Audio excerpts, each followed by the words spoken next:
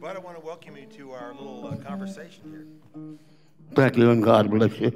Thank you. And we are thankful to be here in Baton Rouge today. Yeah. Have you been to Baton Rouge before?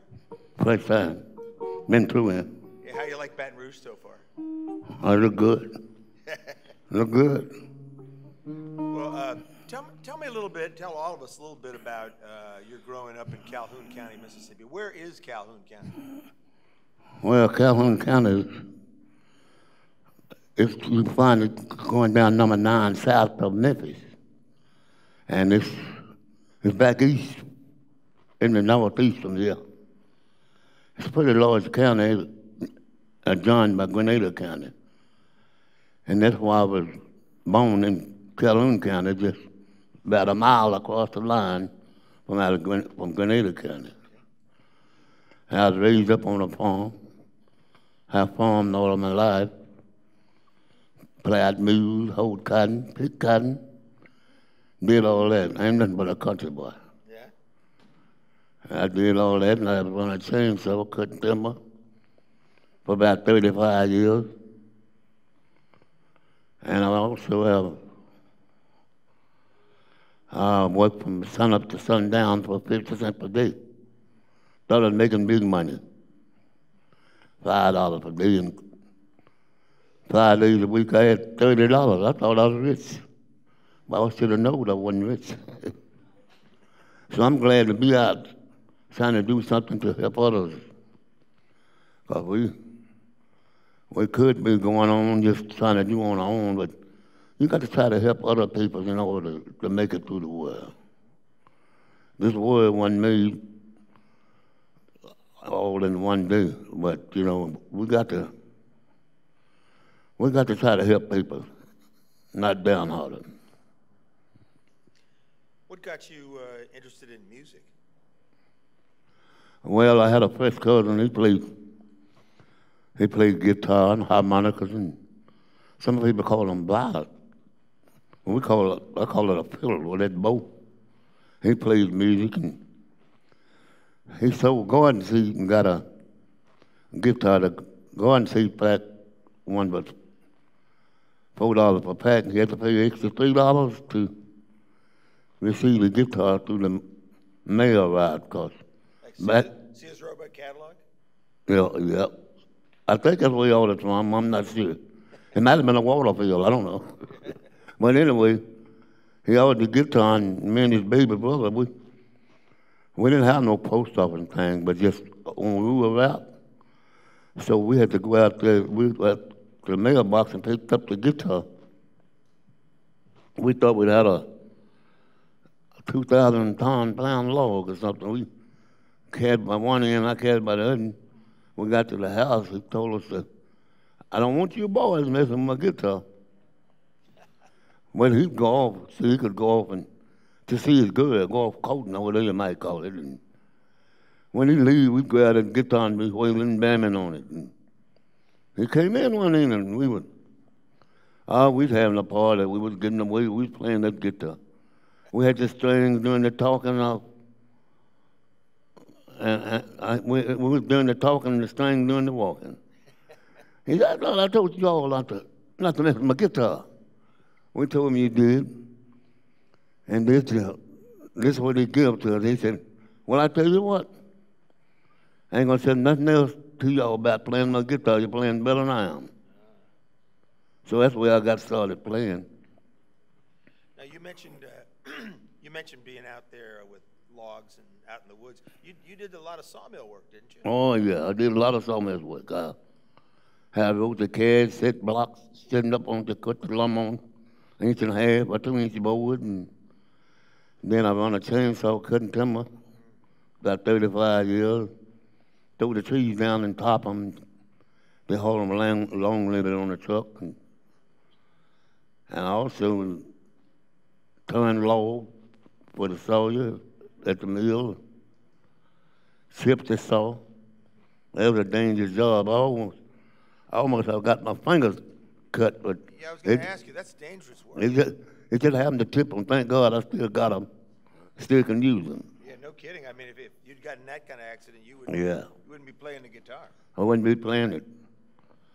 I'd be somewhere all sad and lonely, I guess. But thank God, God let me get out of that danger. And so that's how I actually got started playing. Then I went to going out. I got about old enough to go out. I went to going out with my first girl, and we played for picnics. Such things as that they have 3 days picnic out in the woods. I enjoyed that. That's the reason why I say I'm a country boy. So what did they do at the picnic? They play games and Play ball game, hardball, and also just had a stage built. We played music on. They'd dance. I don't know anybody don't know anything about it, but we call it that old rye whiskey, old corn whiskey. Something would burn you up. They did all that, and the cooking food. You didn't drink any of the corn whiskey, though, did you? I wish I'd have thrown back that I done drunk. Don't drink it no more. That stuff will burn you up. Old corn. Some call it wildcat. They call it school cat. It had many different names. But it was tough. Wait, now, excuse me. You're talking about picnic and party. What about church? You were a church-going man. Oh, yeah. I've been going to church all my life. My mother and I was all raised up in church, and so that's what they would talk to me about, going to church every Sunday. Some Sunday I didn't go to church. I'd go down to the creek and set up me some hooks, trying to catch some fish. You know, Saturday night I'd set out hooks and catch. I call them little mud cats. Go on Sunday morning and pick them up. But I always been in church all my life. Yeah. And sang the blues too. I sang the hillbilly. That's what I call them. Songs such as On the Stirrup, Do About Walking the Floor with You. I used to listen to the Grand Ole Opry. Yeah. And I sang songs like that. And mostly blues. I'm in the blues side. Well, I see you got your guitar with you. Do you mind giving us just a touch of what your blues style is, or pick up something from your memory that we were talking about? I don't mind it, but I'm going to say this thing. I got to get it tuned up. I ain't got it keyed up yet. Because I get it keyed up, I'll give you a tune. And it's been nice talking with you, too. So I got to key it and get it keyed up, and then I'll give you a number. All right.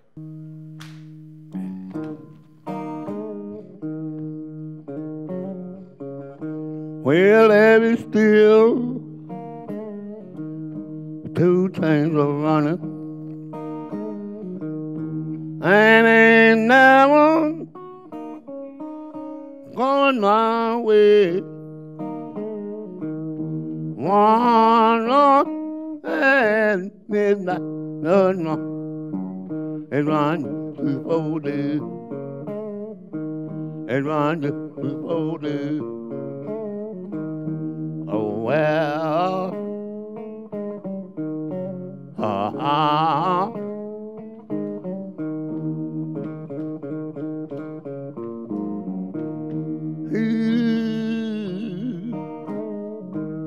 oh, somebody help me with these blues. She's the one that I'm loving. She's one I do hate this blues. I can't afford to lose. I do hate this blues. Oh, well,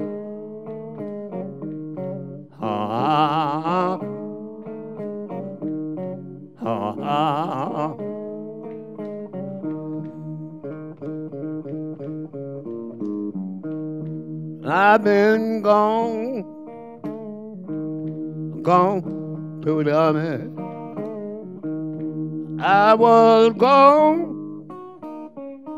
a great long time.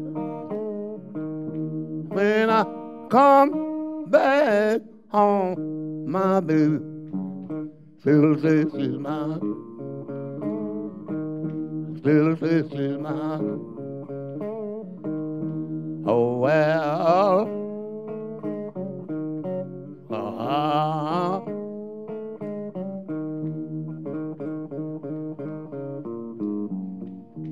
long, so long off. And she weep like a willow tree. Some folks say she's no good, but she's alright. She's alright with me. She's alright with me.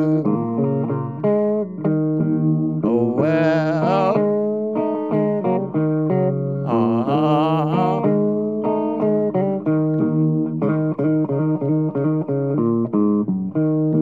I've been crazy. I've been a fool. I've been crazy all my life. I fell in love with another man's wife. Another man's wife. So nothing did. I couldn't keep it in. So nothing did.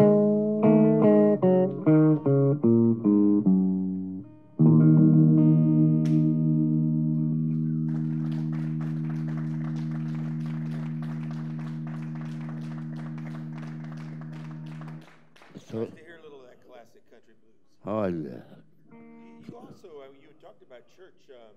You played some gospel in church, I would. Oh yeah. Played gospel in church. Had a gospel group called the Smokeless Voices. I'm gonna do a gospel song. Say, he's sweet, I know. Go like this.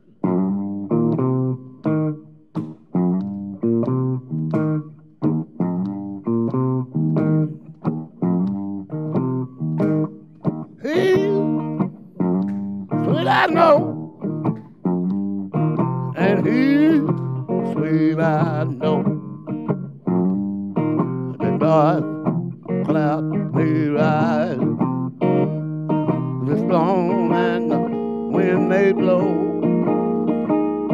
but I tell the world, wherever I may go,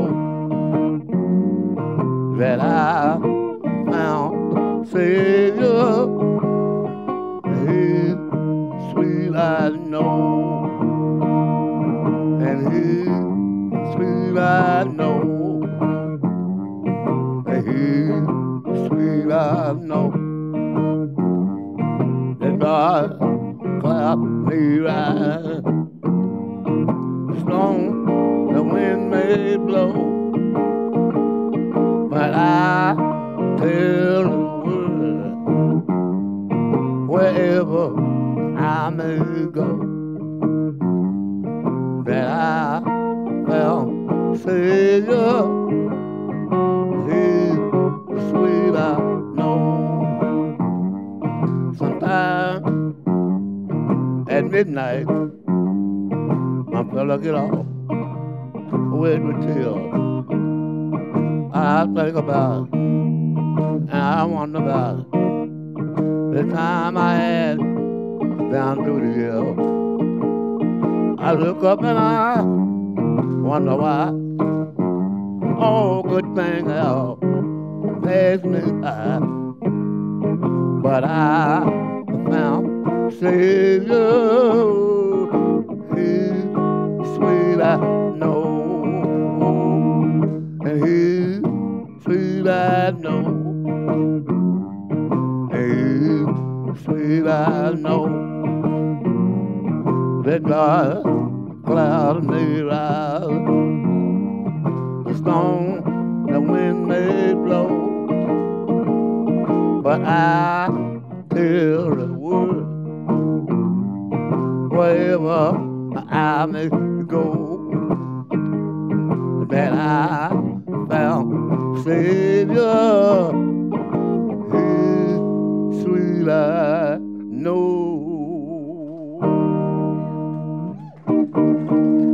He's sweet, I know.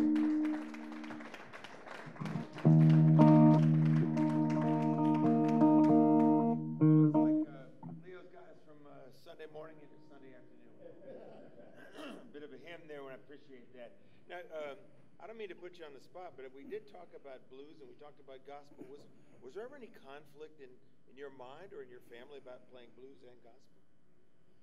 They don't want to play the blues, they want to play the gospel, but my head was, oh, I don't want to play the blues anyway.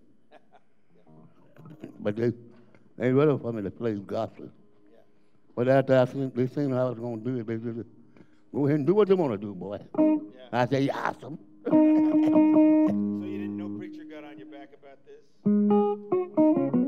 No, one preacher I told him I was going out and play the blues. He said, I don't prefer no blues. So my manager and them, they thought that'd be a good title for that blues recording. I don't prefer no blues. And I was singing blues, and one guy asked me, he said, how come you got on your tape, I don't prefer no blues? I said, I didn't put that on. I said, that's what the pastor said.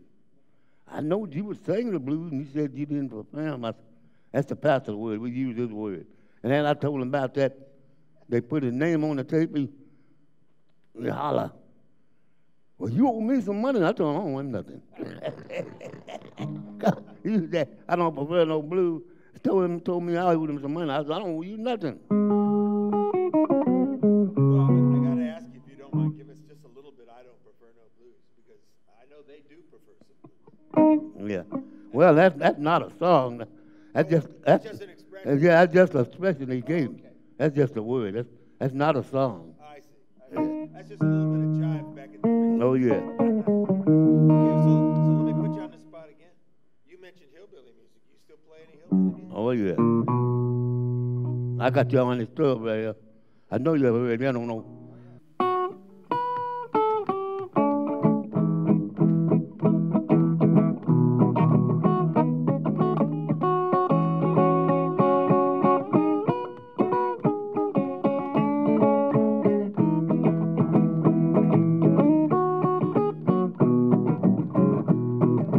Walking the floor over you, and I can't sleep a wink that or two.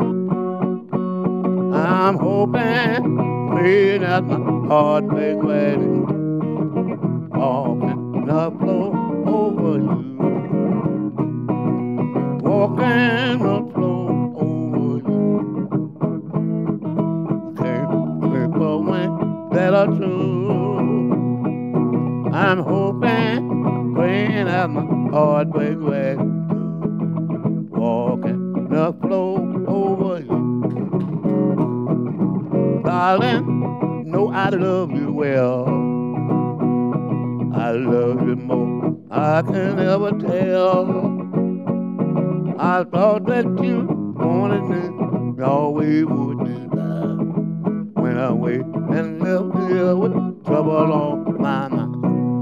Walking flow over you. I can't sleep a wink that are true.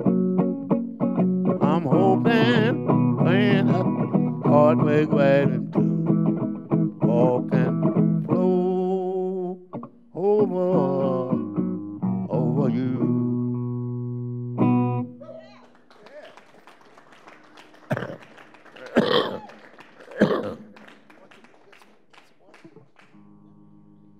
Thanks, Lisa.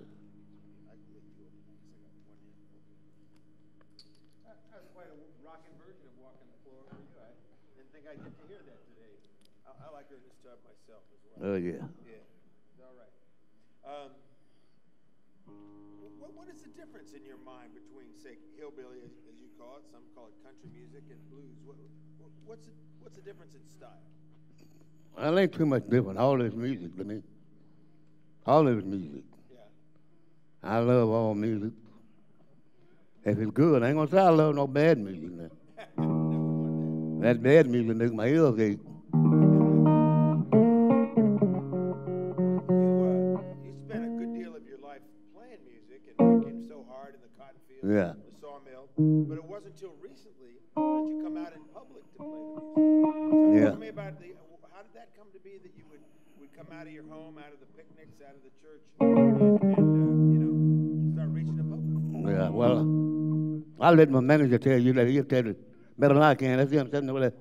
He's the manager. He's my manager. Okay, And he can tell you all about it. That's how we got started. But Vince funny though.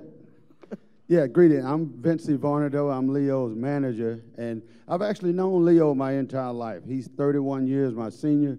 We're from the same county, and growing up, I always heard people talk about how well he could play and sing, but because of the time I spent in the service, I never got an opportunity to hear him. So when I retired from the Army in 2011, my son was interested in playing guitar, and I wanted him to learn, hear the old guys before he learned what was in the book. And it took me about 2 years to get Leo to play for me. And the way I was able to do that was having to play at my 50th birthday party in 2013. And I secretly videotaped him. And I took that video to Fat Possum, Big Legal Mess Records in Oxford, Mississippi. And that's the way we was able to get this thing going. And from listening to him, I just wrote up his bio. We got Dixie Street there on board as our drummer. And she's been drumming for about 2.5 years. And that's the way we was able to get this done. So how do you feel about playing out to the public? You've enjoyed it? I feel great. Yeah? Get to meet a lot of different people. Yeah? People that I never thought I'd meet before. Well, the Lord has aligned me to meet a lot of people. Well, we've been going a lot of different places. We've been to New Mexico, Canada, just France, Germany. Well, we've been halfway around the world. This time another year, I tell the people I hope we don't be went all the way around the world, from coast to coast. Yeah. I enjoy it. How about back in your hometown? Do people, are they aware that you're playing the music and getting it out, getting the old blues, gospel, country out to them? Oh, yeah, they think it's great and everything, but I can't get it on them to go. I got a son, he learned how to play guitar watching me. His name's Leo West, Jr. I told him to go with us sometime. He said, I ain't gonna ride no airplane. I told him he'll never make no money then. Every time I go home, he got his paw stuck out wanting money. I said, ride an airplane, you make you some money. Hey, Nick, that you mentioned back home, on April the 2nd, the town of Bruce, what they done was had a blues and barbecue festival to raise funds for Leo's Blues Trail Marker that's going to be erected in late July. And they're still accepting donations for that. Chamber of Commerce in Bruce, Mississippi, so you can go online if you'd like to donate to his Blues Trail Marker. Yeah. So you can have your own historic trail marker in your hometown. Oh, yeah. Yeah, that's kind of Yeah. Yeah, you come to town, you see me on the picture. Yeah. Leo Bud Welch. You're not worried people are going to come just knocking on your door? Oh, yeah. They knock on it sometime now. I make like I'm asleep. Do be, I go to snow and light.